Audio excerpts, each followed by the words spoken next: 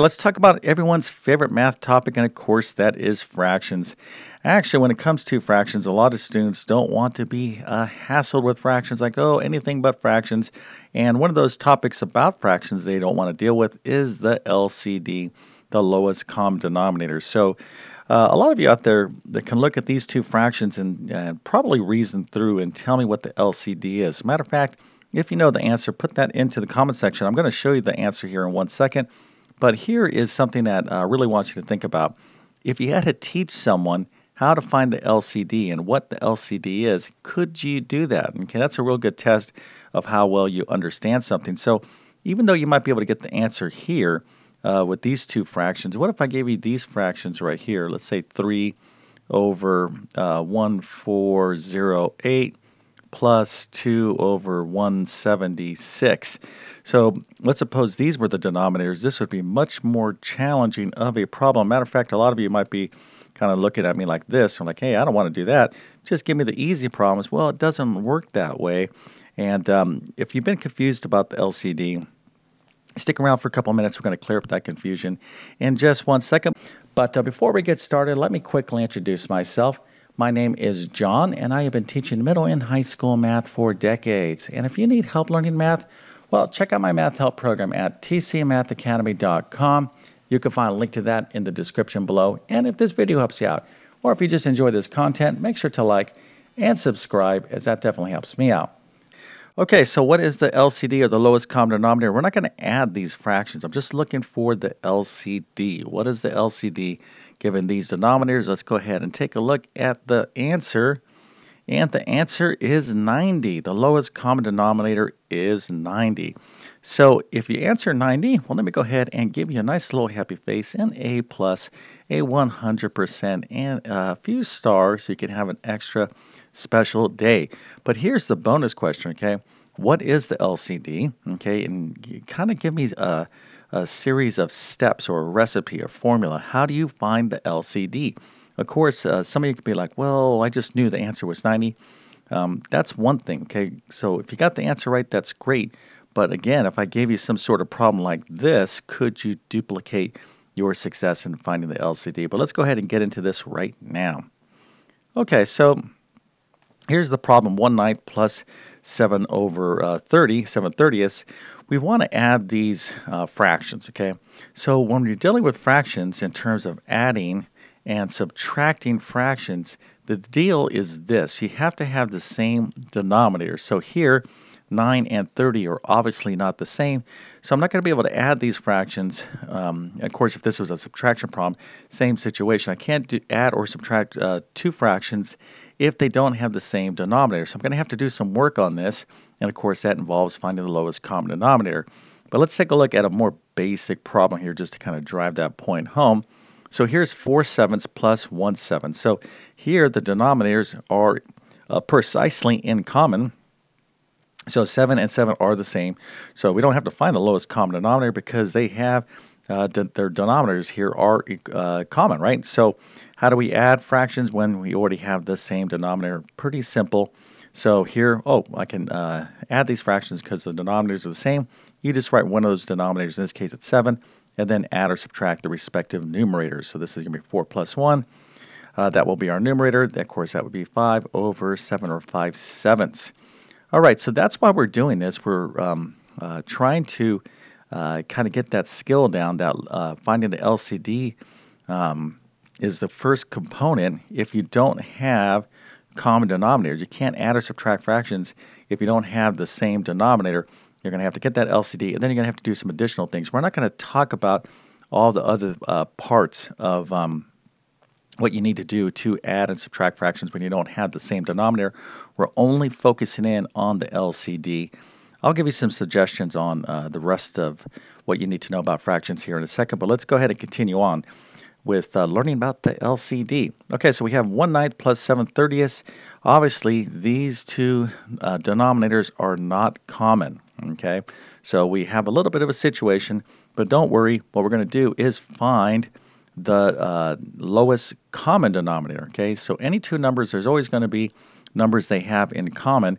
And a matter of fact, 9 and 30 have infinitely many denominators that they have in common. But we don't want, like, all the denominators. What we want is the lowest common denominator. Okay, so there's all sorts of numbers that could work here in terms of finding a common denominator. What we're looking for is the lowest common denominator. So let's go ahead and think of it this way.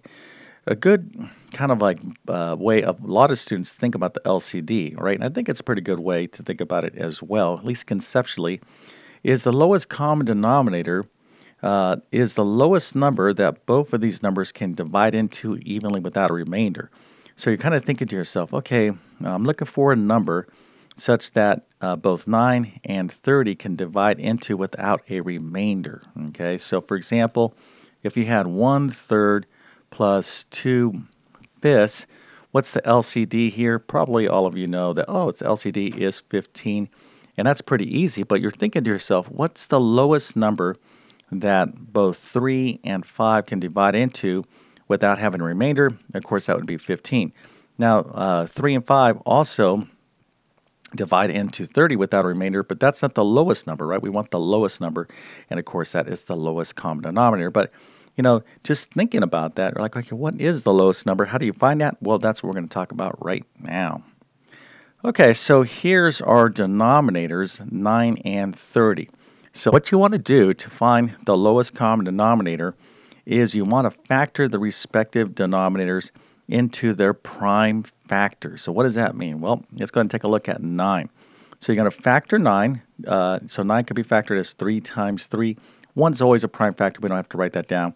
But 3 is a prime number, so we're going to circle that.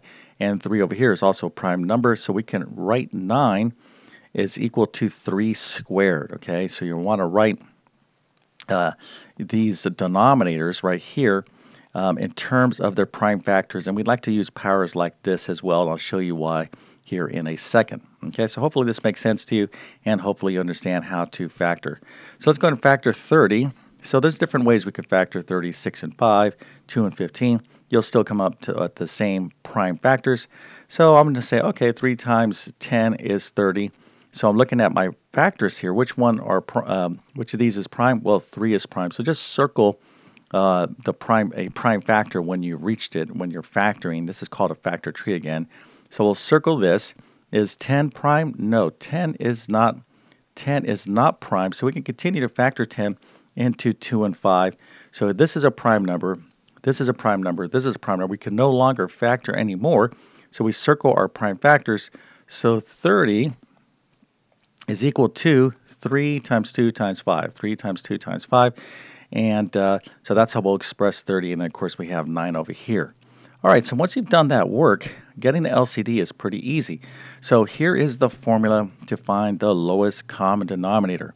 What we need to do is represent all the prime factors between these two numbers. So we're looking at 9's prime factor, which is, of course, 3 squared, and 30's prime factors, and here they are right there.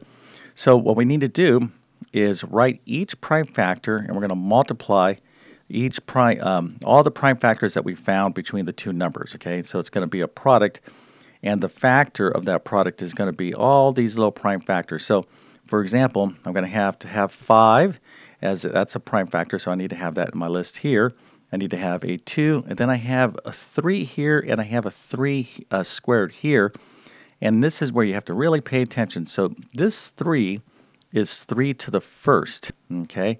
This one over here is 3 squared. So which 3 do we represent as a prime factor?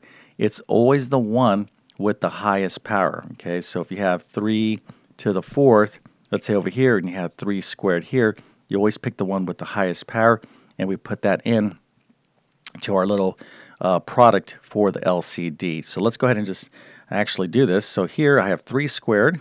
Okay, so then I need a 2 and I need a 5. And there you go.